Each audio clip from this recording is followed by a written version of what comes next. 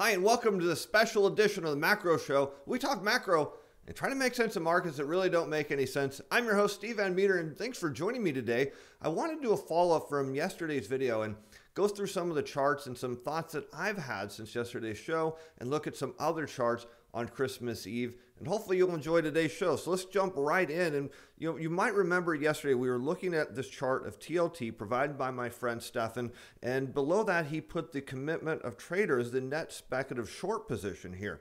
And I'm not sure people fully appreciate what they're seeing here, because this is not meant to be a timing indicator at all. It just shows you positioning. So what you have is contracts. There's over 200,000 short contracts in the 30-year long bond in the futures market.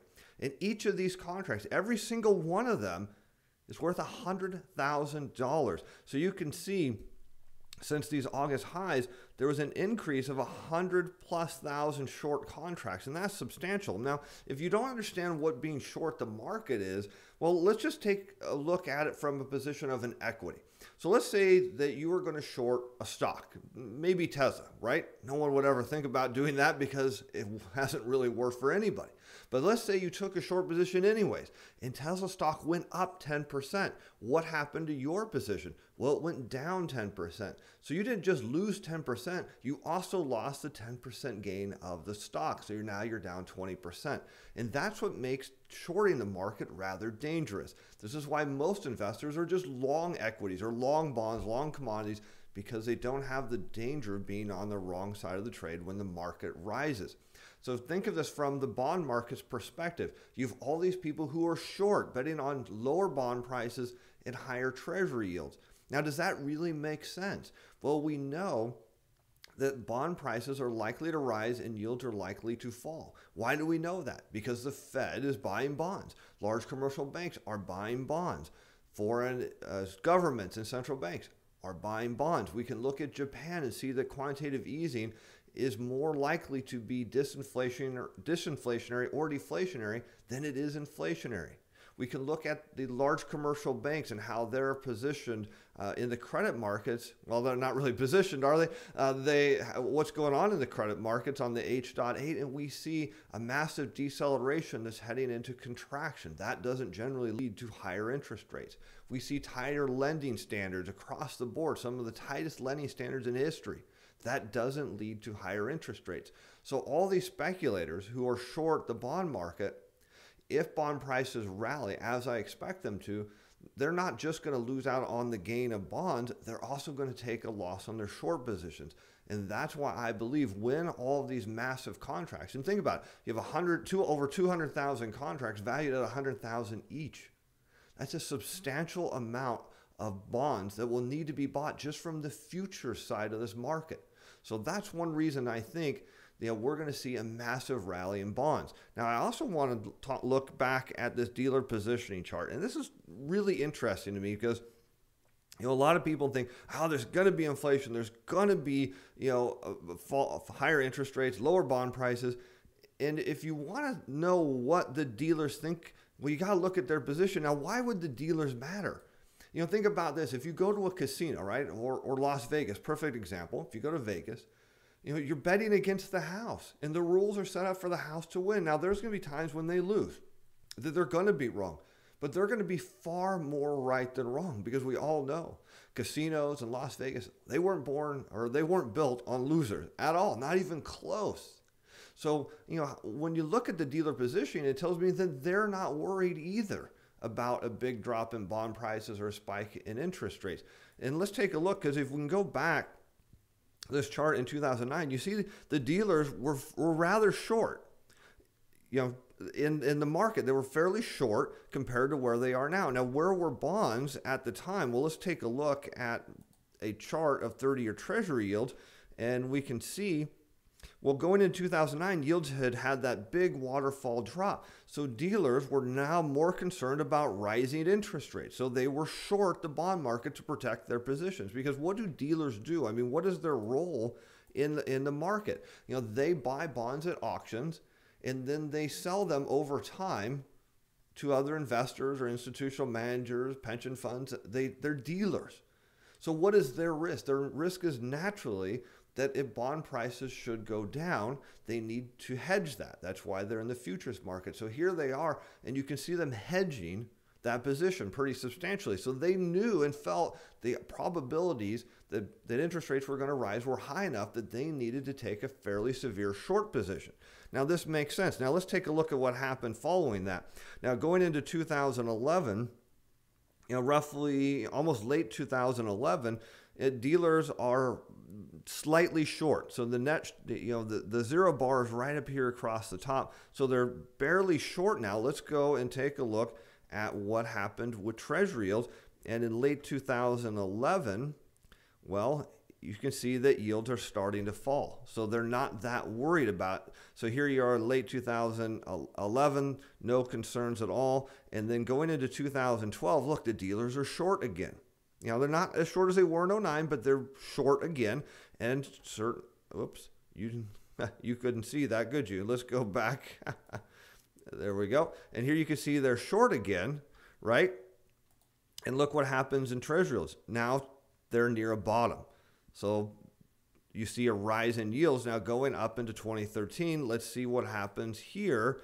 And sure enough, dealers, back off of those positions going into 2013. They're not that short again. And so over the next several years, you see the 2014, there's a slight increase in their short positions. And in 2014, we have a drop in yields going into a short rise in 2015 and then another drop. So let's go and look at what happened in 2015. And sure enough, they were slightly short there, hedging that position. So the only spot they really missed was 2016 following the election. The dealers were fairly neutral here. And as we all know, yields really rose pretty substantially off of the election. But the dealers weren't they weren't that worried. This was a very short-term drop. So you see they didn't really need to hedge that. And then let's look at where they were positioned going into 2018, where we see yields drop. And in 2018, they're almost even. And then they're forced now to be short because of all this speculative short positioning that's built up by the on the speculative net side here, on the downside of the bond market. So the dealers are hedging. But what does it tell us? They're not back at the levels they were, in 2012 or in 2009. They're not anticipating a big move higher in interest rates. In fact, it's starting to appear, and this is something we'll be watching in the show in the weeks and months to come, is what's going on with dealer positioning, because it's looking like they're starting to unwind some of those short positions. And if they do, well, that tells us that the most likely path for yields is going to be lower, not higher. So what we're seeing here is the dealers are not concerned that rates are going to rise. And again, this comes back to if you really didn't know anything about the bond market or where interest rates are going, who would know the most? Well, it would be the dealers, because they're the only group in this country that is buying at auction with this explicit goal to resell for a profit. So if dealers are massively short, well, that tells you what they think rates are more likely to rise. If they are not that short, or you see their short positions unwinding, it tells you they're not that concerned about rates going up. They think rates are more likely to go down. So I thought that was pretty interesting. Those are my insights. Maybe you disagree with that view, but I thought that was pretty interesting. And we'll be watching, of course, to see how these positions move. And if they continue to unwind, well, that tells us that the most likely direction for interest rates is lower, and that could trigger a big unwind out of these speculative short positions. Now, Sentiment Trader posted these charts on Twitter. Some of you saw them, and I thought, well, for those of you who don't have Twitter or didn't look at these, I think these are real neat. So let's take a look at what Sentiment Trader had to say. And they had 12 charts. You have the most confident dumb money in history. Now, the smart money is going to be your institutional money managers or professional money managers, and retail. Retail investors are considered the dumb money, and they're extremely confident about the market, so much the most in history. Let's take a look at the next chart here. Is you have the highest market value relative to economic output. And that's just saying that compared to what the economy is doing, stocks are extremely overvalued, the most in history. So people are betting on a huge recovery in the economy. Well, and if they're wrong, well, that could be a dangerous position to be in. Let's keep going. You have the highest, nearly the highest concentration in stocks in terms of percentage of total assets, meaning most Americans have most of their net worth tied up in the equity market. That has been a dangerous place in the past to be when your net worth is tied up in that. Not to mention, you have the highest concentration or massive, not the highest, but massive inflows into ETFs. And what that means is simply not only do Americans have all of their or most of their net worth tied up in the stock market, if you look at how the market cap weighted ETFs are, most of their net worth is tied up in a very small number of companies, somewhere about 5 to 10 companies. All of their wealth is tied up in. And that, to me, is pretty crazy. Even foreign investors have joined in the fray with massive flows into U.S. equities. Everyone around the world is super bullish on U.S. equities. And even mutual fund managers are all in. And you see mutual fund cash levels are at their lowest in history. And what this means is if there is a risk-off event and people start leaving their mutual funds, well, the mutual fund managers don't have enough cash to buffer a large amount of selling, meaning they'll have to become sellers of equities too. And even active managers are massively levered up to the largest degree ever. They're certainly massive, well, maybe not as much as they were here in late 2017, early 18, but they're massively levered up. So everyone is levered long and all in on the U.S. equity market. And then you look at the option speculation. You have the most speculative options market in the history in 20 years.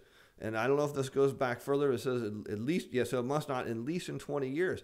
So when people talk about, well, quantitative easing causes stocks to go up, if you look at these charts, what it causes is people to take massive amounts of risk. And they're not even concerned about the downside of the market, because if you look at hedging, people protecting their portfolio or money managers protecting their clients' portfolios against a downside move in the market, it's really low. So what that's telling you is people are buying up equities with massive amounts of speculation and are zero concern or zero downside risk to hedge if the markets go down. And you have the biggest concentration of indicators showing excess in more than 15 years. Obviously, we see that in the data. Massive amounts of excessive risk on the U.S. equity market. So if anything should go wrong, there's no downside protection.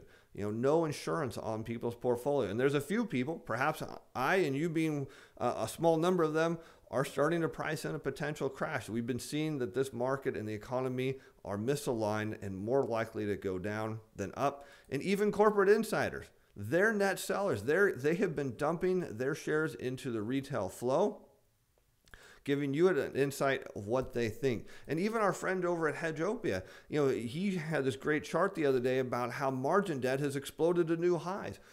People talk again about how QE is so bullish for asset prices, causing them to go up. It just causes massive speculation on the hope that it causes asset prices to go up.